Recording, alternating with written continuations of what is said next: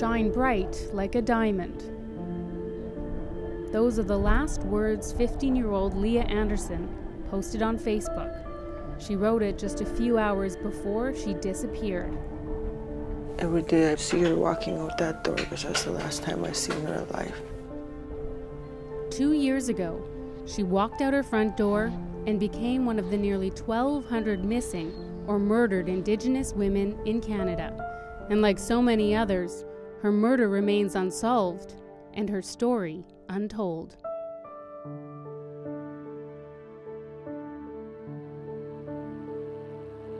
We made the journey to God's Lake Narrows, a Cree community in northern Manitoba, home to 1,400 people. It's a fly-in community, accessible only by plane and by an ice road for part of the winter.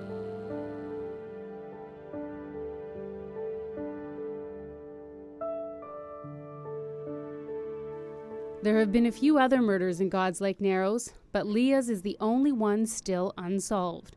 Her family believes her killer is still here in the community. Leah's younger sister Angel always has her guard up. But there's just some people I have to watch out for. Not watch out for, but suspects that I heard of. And when I see them, I kind of just watch them, see how they react when they see me, because they must know that I'm her sister. What was it like living in God's Lake Narrows before Leah died? It was different.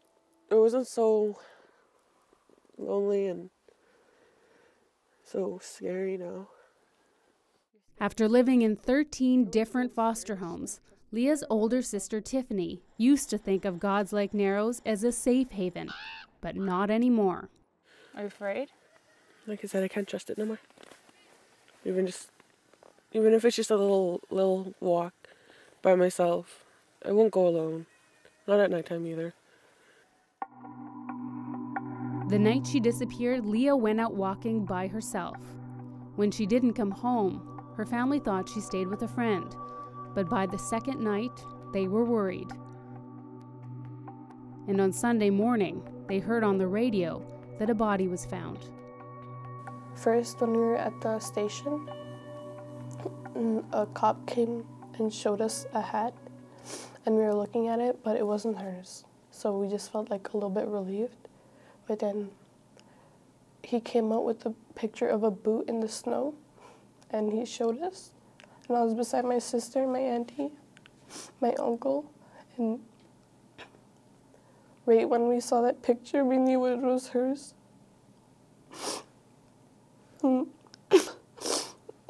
We just started crying right away.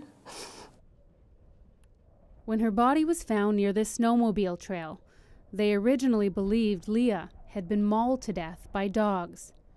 But then her family learned the truth. She was brutally beaten and murdered. Her Aunt Myra says it's been hard to live in the community since Leah's death. It's on my mind every day, who could have done this? Do I see this person? Is he around here? Is there a suspect? Do they have a suspect at all? Even harder because many believed this should have been an open and shut case. The weekend Leah was killed, the only road in or out of the community was closed.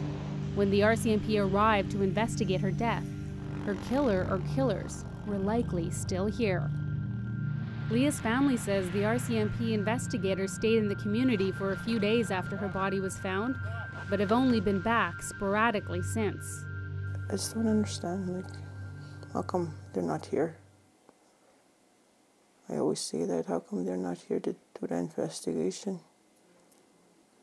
They tell me that they questioned a lot of people, but I don't think they questioned all of the people they say they did. The glare of a small community makes it difficult to hide. It's not like a big city where it's easy to slip into the shadows. Everyone here knows everyone else. But yet there were no arrests in the days after her death, or in the years since. I think about her every day. I don't show it. I don't tell anyone. I don't talk to nobody sometimes. I just don't know how to, I don't know how to talk about it no more. Leah's death wasn't the first time violence wreaked havoc on their family. Their father, Gilbert, was murdered when Leah was 6. Their mother, Sally, struggled to cope, and all 4 Anderson kids ended up in foster care. But then their Aunt Myra and Uncle Wayne brought them to live here in God's Lake Narrows. It's just so hard to be strong for these kids. Where's the justice for her? We need justice for her. It scares me that this person might do it again.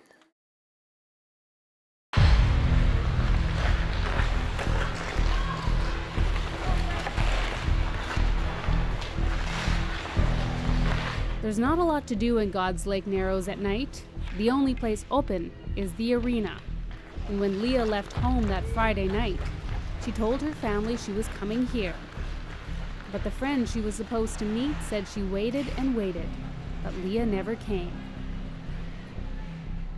The rumor mill is rampant in any small community, but an unsolved murder just adds fuel to the fire. And it wasn't long before we started hearing the rumors too. They're saying that they were partying at her place, and they're saying they saw Leah there.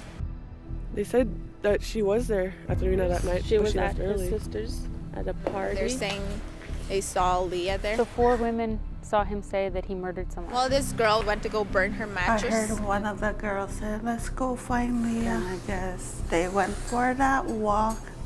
I was surprised at how many people in God's Lake Narrows were not only willing, but eager to talk to us, as though they'd been waiting for someone to come and hear their stories. But still, the details of Leah's last hours remained shrouded in mystery.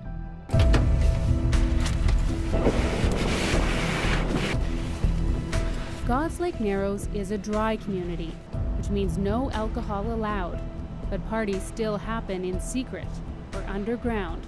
Several people told us they heard the night Leah went missing, she went to a party at this house. The next day, we went to talk to the woman who hosted the party. Is Josephine here? Yeah, she's here. Can I talk to her? Yeah. We heard that there was a party at your place that night. Was Leah there? No. No? No. I didn't even know who she was. I heard she was just a little girl. Would Stephen talk to us? Josephine's brother, Stephen Chubb, was also someone we wanted to talk to. We had heard that he and Leah had dated in the months before she died. He doesn't want to. Okay. We spent the next day or two knocking on doors and chasing down as many rumors as we could, trying to find out if anyone had seen Leah that night. We're doing a story about Leah. Can we interview you? And each door we knocked on was a window into a community pushed to extremes. They live in isolation, but the houses are often overcrowded. The daily struggle for basic services is evident every time you turn on the radio. Water truck, Joseph Trout, out of water. I got a request for sewage truck. We heard many stories of abuse and addiction. The legacies of residential school are evident here. Despite its beauty, this is not an easy place to live. On our last day in God's Lake Narrows, we heard about 2 women troubled by something shocking they'd heard.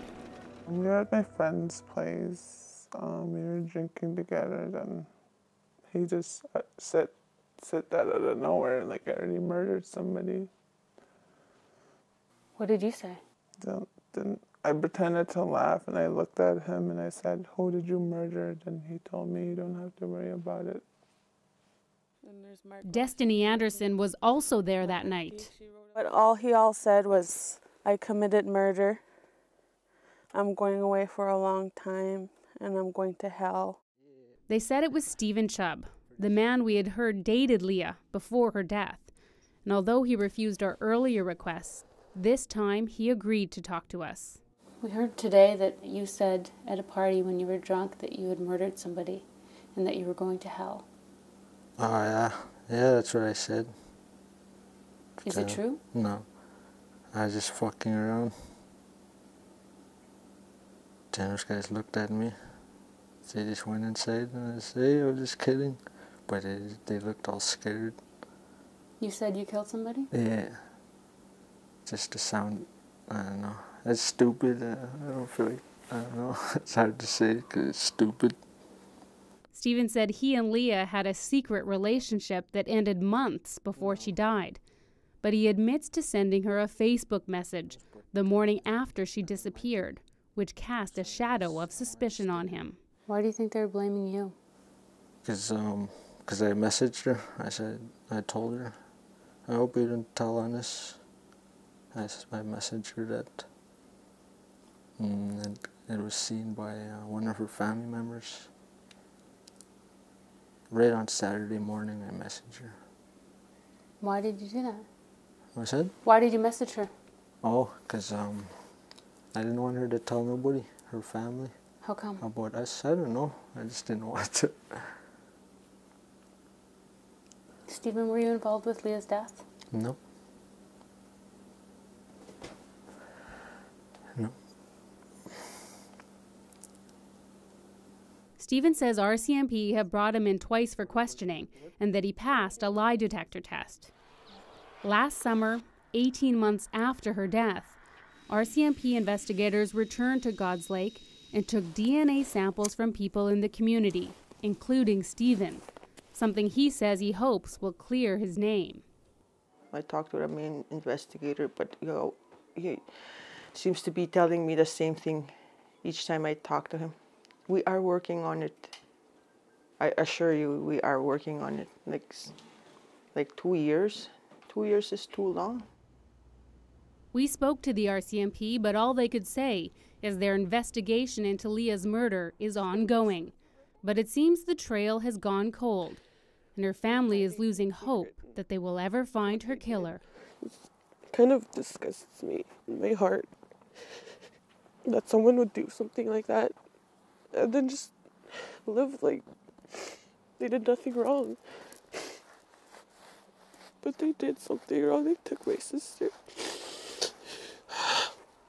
Sorry, it's hard.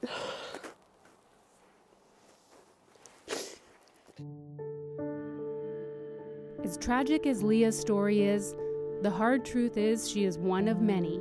Over 225 unsolved cases of missing or murdered Indigenous women. Families left wondering. Communities left in limbo. And killers left to roam free. Connie Walker, CBC News, God's Lake Narrows First Nation, Manitoba.